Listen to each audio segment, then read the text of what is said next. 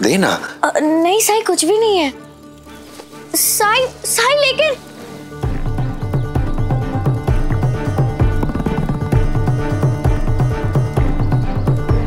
अब आएगा मजा, देखती हूँ छिलके कैसे खाता है।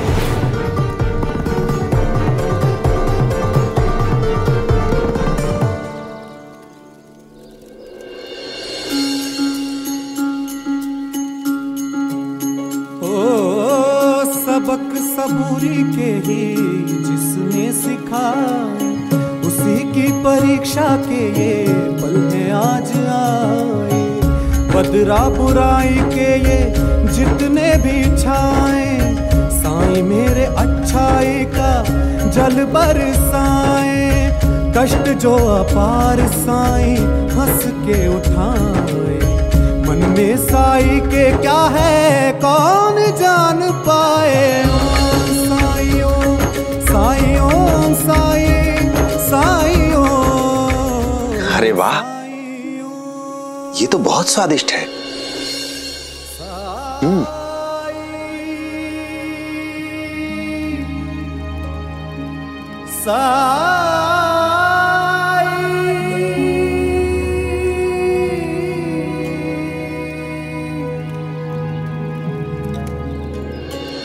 साई, इसे मत खाइए, वो तो।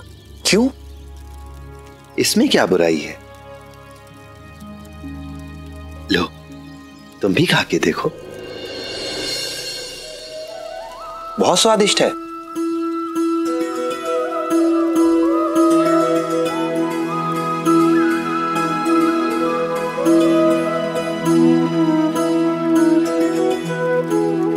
खाओ।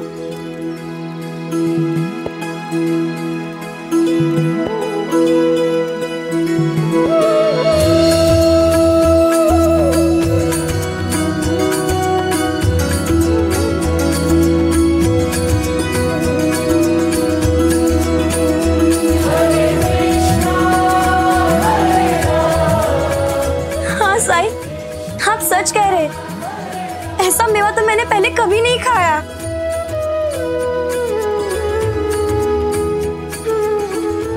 साई, मुझे भी दो ना। ले, तू भी खा, खाओ।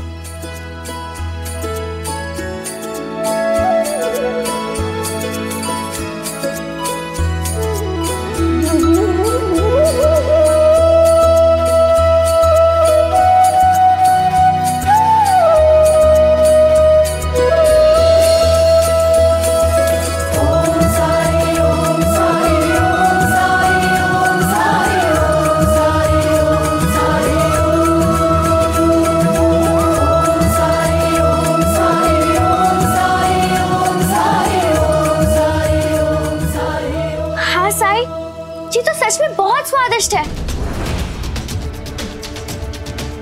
खाओ।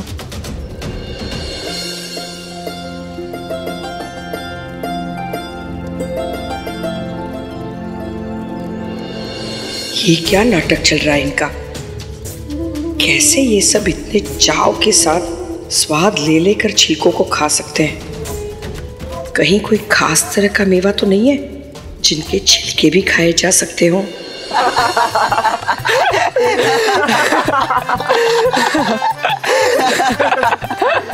केशव, किस काम की तुम्हारी विलायत की पढ़ाई? एक बूढ़ी औरत तुम्हें बेवकूफ बना के चली गई। तो मुझे क्या पता था कि वो मेरा सारा मेवा ले जाएंगी और जाते जाते मुझे डांट कर भी जाएंगी। हाँ हाँ, लेकिन वो शिरडी में किसके घर आई होंगी? क्या पता। बाप रे बाप, वो अजीब ही थी। जब तक उनको मेरी मदद की जरूरत थी, वो मुझसे बहुत अच्छा बर्ताव कर रही थी। बीमार और बेबस बनी हुई थी। उम्र हो गई है ना, इससे थोड़ी कमजोरी लग रही है। जी है ना। ये लीजिए। बेटा, वैद्य जी ने मुझे कहा है कि मेवा मेरी सेहत के लिए बहुत अच्छा है। क्या है, तुरंत ताकत देता है ना। और जैसे ही हम शिरडी में आए, उनके तो तेवर ही बदल गए। मुझे मेरी मंजिल तक पहुंचाया, इसका मतलब ये नहीं है कि मैं तुम्हें अपने घर ले जाऊंगी। लगते हो शरीफ, लेकिन हो तो अजनबी ना। भगवान बचाए उन्हें जिनके घर वो गई होंगी। सच में केशव, तुम्हारी गाड़ी में बैठ के तुम्हारा मेवा लेकर तुम्हें ही सुना के चली गई, बहुत बुरी बात है। हाँ।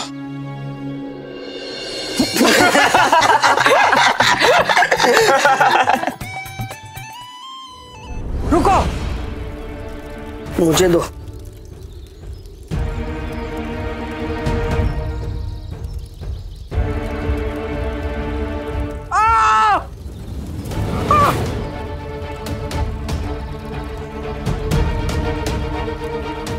मेरा दांत टूट गया। क्या है ये तो छिलका है, इसमें मेवा कहाँ है? साई, हमने छिलका खाया तो ऐसा लगा जैसे हम मेवा खा रहे हैं। तो फिर आत्या क्यों चिल्ला रही है? वो क्यों कह रही है जैसे वो छिलका खा रही है? अगर मन में विश्वास है तो पर्वत को भी उसकी जगह से हिलाया जा सकता है। और ये तो फिर छिलके खाने की बात है। जो सबसे ज्यादा महत्व रखता है वो है हमारी मंशा, हमारे इरादे। अगर हमारी मंशा ठीक है, हमारे इरादे ठीक हैं, तो सब कुछ सही होता है। पर अगर हमारे इरादे ठीक नहीं हैं, तो सही चीज भी गलत होने लगती है। जानती हूँ, सब कुछ अच्छी तरह से जानती हूँ। ये नाटक है, नाटक तुम लोगों का। छिलका तो छिलका ही होता है, मेवा नहीं बन सकता है। लेकिन अंधे हैं अंधे ये सब के सब, इसलिए तुम्हारे कहने पर कुछ भी करने को तैयार है। लेकिन मैंने साफ साफ महसूस किया है, छिलके को मेवा समझने वाले मूर्ख ही ना किसी भिखारी को संत महात्मा समझते हैं। ऐसे देख रहे हैं ये लोग तुम्हें जैसे तुम भगवान हो, जैसे इनकी हर तकलीफ तुम ही दूर करने वाले हो। जाकी रही भावना जैसी, प्रभु मूरत देखी तिन्ह तैसी। बस बस, बहुत हो गया। इनको सुनना है तो सुने तुम्हारा प्रवचन, बाकी मेरे पास बर्बाद करने के लिए वक्त नहीं है। चल जिप्री। नहीं आत्या,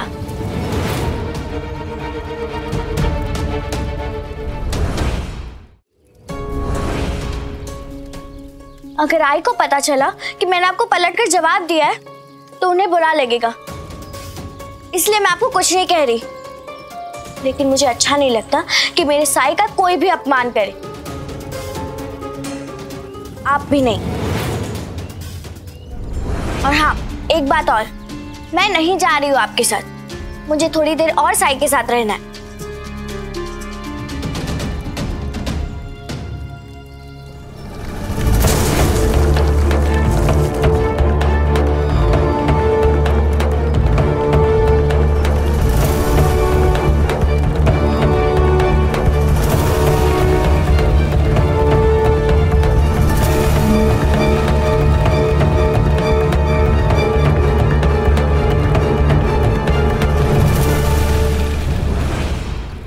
साई, बुरा मत मानना।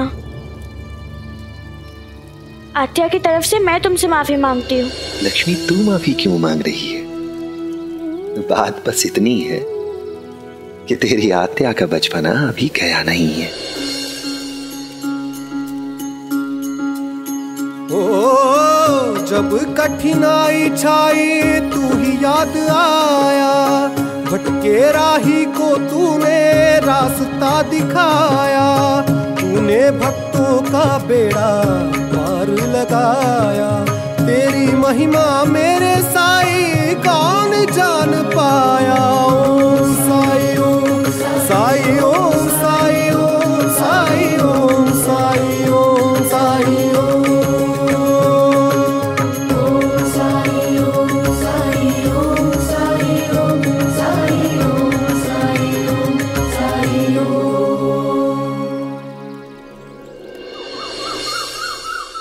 आज तक कभी मेरी इतनी बेइज्जती किसी ने नहीं की है, और वो भी कल की वो इतनी सी लड़की ने हाँ कितना कुछ सुना दिया मुझे। अक्का मैं बात करूंगी उससे। सुमित्रा के कान पर तो जू भी नहीं रेंगती। ऐसे मेरा काम नहीं होगा। बिना रोए बच्चे को दूध मिलाया आज तक।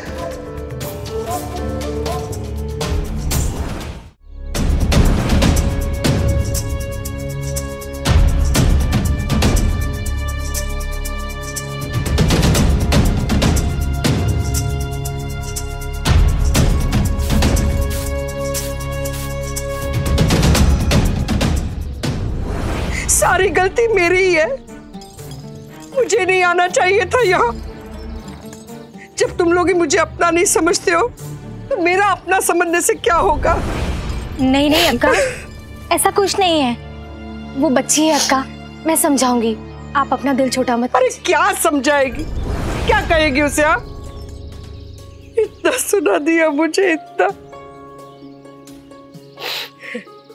इससे तो अच्छा यही होगा कि मैं यहाँ से चली जाऊं आज ही, इसी वक्त, बस जा रही हूं। अक्का, अक्का मैं समझाऊंगी। अक्का सुनिए, अक्का मैं जाती हूँ। अक्का, अक्का भगवान के लिए ऐसा मत करो। अक्का मैं कह रही हूँ ना, मैं समझाऊंगी जिप्री। अरे समझाने का वक्त गया। तेरे लाड़ प्यार की वजह से तेरी बेटी तेरे हाथ से निकल रही है और तुझे कुछ दिखाई नहीं दे रहा है।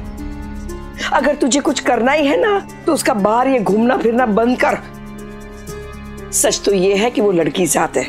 कल को कुछ ऊंच नीच हो गई तो तू और वो किसी को मुंह दिखाने के काबिल नहीं रहोगे और ऊपर से बदनामी होगी वो अलग से। अरे वो तो बच्ची है, लेकिन तू तो उसकी आई है ना।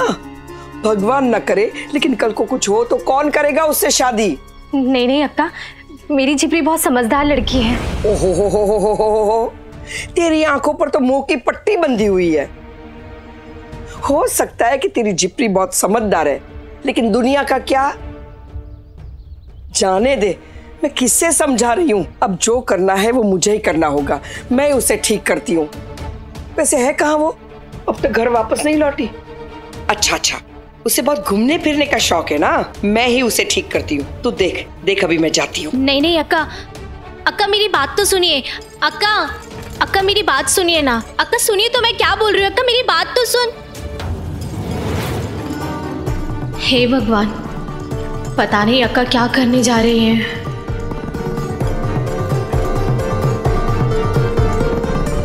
साई के बारे में वो ऐसा कैसे कह सकती है?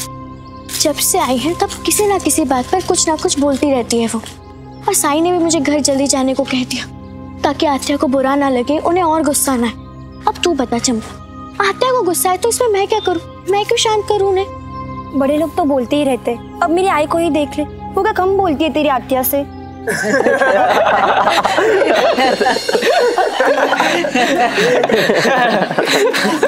जिप्री, केशव वापस आ गया।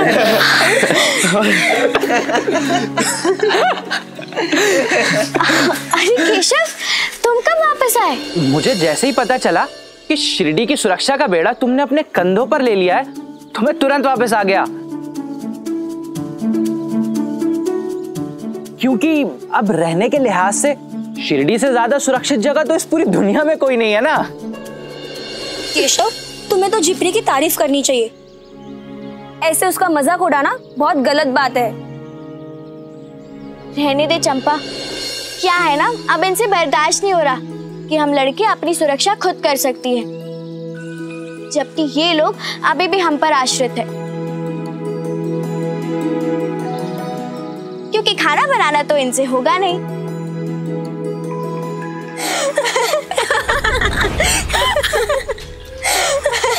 बोलो, अब क्यों चुप हो गए? हाँ बोलो।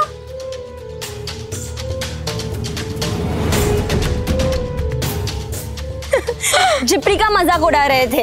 हाँ। बोलो क्या हुआ? ए, बेशरम बेहया, क्या कर रही है? हाँ, और कौन है ये लड़के? कौन है?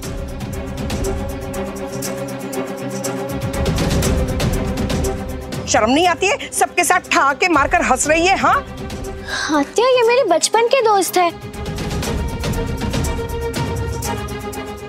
माँ जी, वैसे आप जा कहाँ रही हैं? शिरडी। ये जिप्री की आत्या है? आत्या?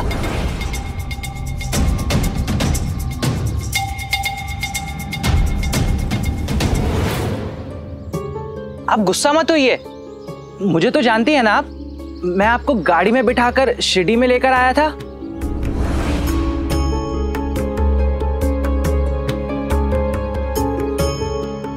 याद है ना आपको, हम सब झिपरी के दोस्त हैं और हम सब शरीफ लोग हैं। इस कलयुग में कौन शरीफ होता है? और कितने भी शरीफ हो तो तुम लोग लड़के ही ना।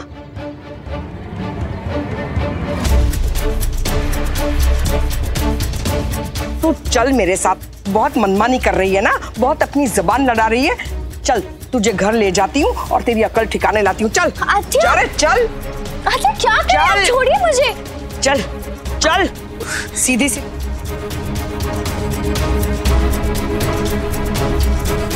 ये तो वाकई में बड़ी अजीब है। छोड़िए मुझे। क्या नहीं छोड़ूंगी, चल मैं तुझे घर ले जाकर तेरा दिमाग ठीक करती हूँ। चल बिन बाप की बेटी, अगर मुझे पता होता कि पहले तो इतनी बिगड़ जाने वाली है तो मैं आकर ना तुझे ठीक कर देती। खानदान का नाम खराब करेगी। अरे चल, क्या छोड़ छोड़। रुकिए।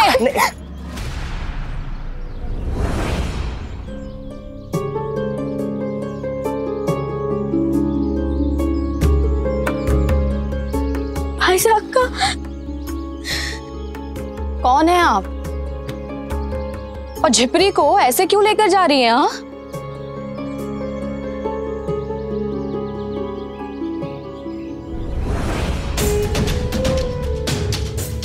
अपने काम से काम रखो। चल। आत्या छोड़िए मुझे। आत्या?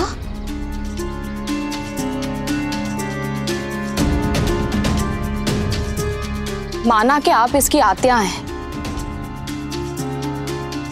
लेकिन कुछ तो सोचिए, ऐसे क्यों लेकर जा रही हैं इसे? उम्र में छोटी नहीं है ये, लोग देख रहे हैं। देखो ये मेरे घर का मामला है और दूसरों के घर के मामले में दखल देना तुम्हें शोभा नहीं देता है। और देख रहे हैं तो क्या करूं मैं? हाँ देख रहे हैं तो देखो, बताओ मैं कुछ गलत कर रही हूं? अरे लड़कियों के बारे में कैसी कैसी बातें बनाते हैं लोग। कोई अपने बेटे की शादी ऐसी लड़की के साथ करवाएगा जो लड़कों के साथ घूमती फिरती हो, ठहाके मार मार कर हंसती हो? बताओ। वैसे बात तो सही कह रही है झिपरी की आत्या। औरत की इज्जत तो औरत के हाथ में ही होती है। देखा, अरे कलयुग आ गया है, घोर कलयुग। इस कलयुग में ये समझाना बहुत मुश्किल है कि लड़कियों को कैसे रहना चाहिए, कैसे उठना चाहिए, कैसे बैठना चाहिए, किससे मिलना चाहिए, किससे नहीं मिलना चाहिए, है ना? मर्यादा का ध्यान रखना जानती है हमारी लक्ष्मी।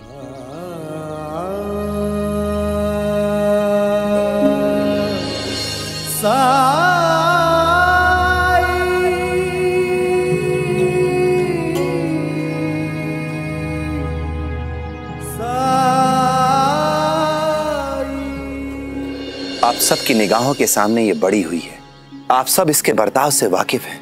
गांव में कोई घर ऐसा नहीं है सुख दुख में जिसकी मदद लक्ष्मी ने ना की हो।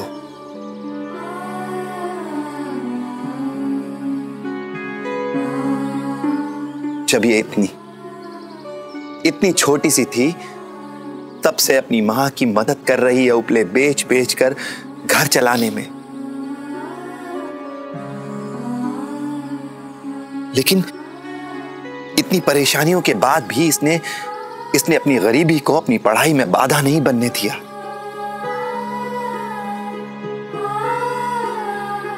ऐसी बच्ची के लिए ऐसे शब्द कैसे बोल सकते हैं आप?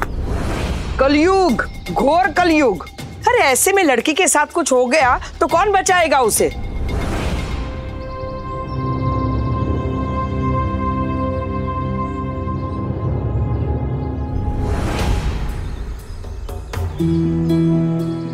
तो आप सबको ये समझने की जरूरत है कि ये बचपन के दोस्त हैं।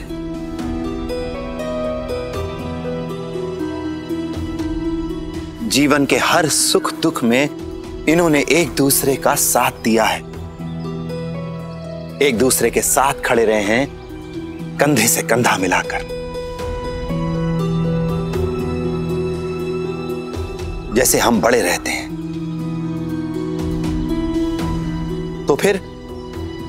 तो फिर इन्हें युवा होने की सजा क्यों दे रहे हैं हम? क्यों इन पर विश्वास नहीं करते हम?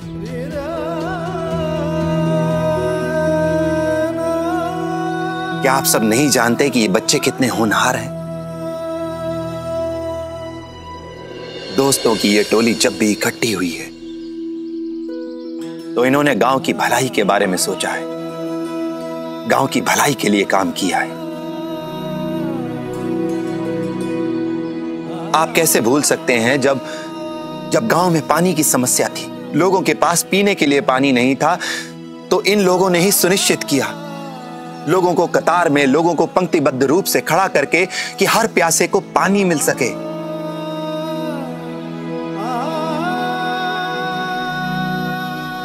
आप कैसे भूल सकते हैं गांव का किसान जब मुसीबत में था, परेशानी में था, तो इन्हीं दोस्तों ने जागरण का आयोजन करके पैसे इकट्ठा किए और मदद की किसान की, आप सब की।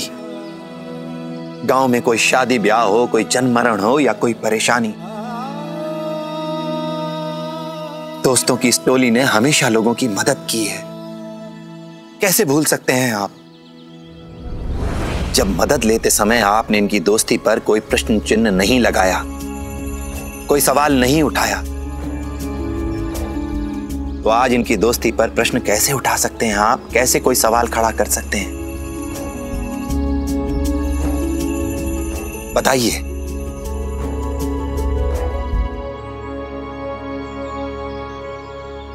अगर हमारे मन में कोई मैल नहीं तो हमें किसी से डरने की क्या जरूरत है?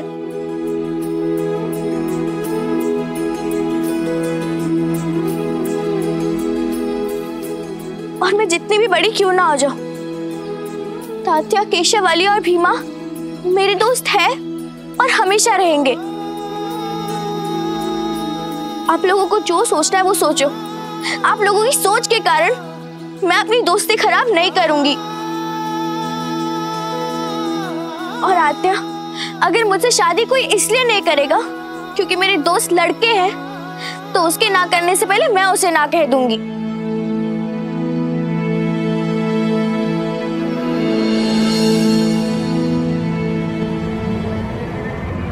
इस क्रांतिकारी लड़की को सीधा करना इतना आसान नहीं होगा। इसके साथ जोर जबरदस्ती करने से काम बनने के बजाय बिगड़ जाएगा। मुझे कोई और तरीका ढूंढना होगा।